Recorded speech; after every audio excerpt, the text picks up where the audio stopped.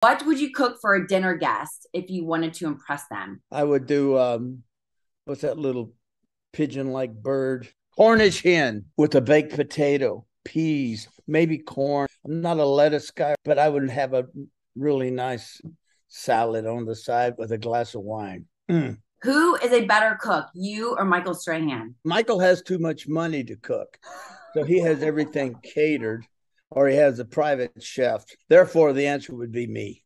Who is the healthier eater, you or Howie Long? Howie Long by far. Who do He you, only has one weakness. He likes a cookie. when you were playing, is there one meal post game that you would love to have? Normally, I'd have soup.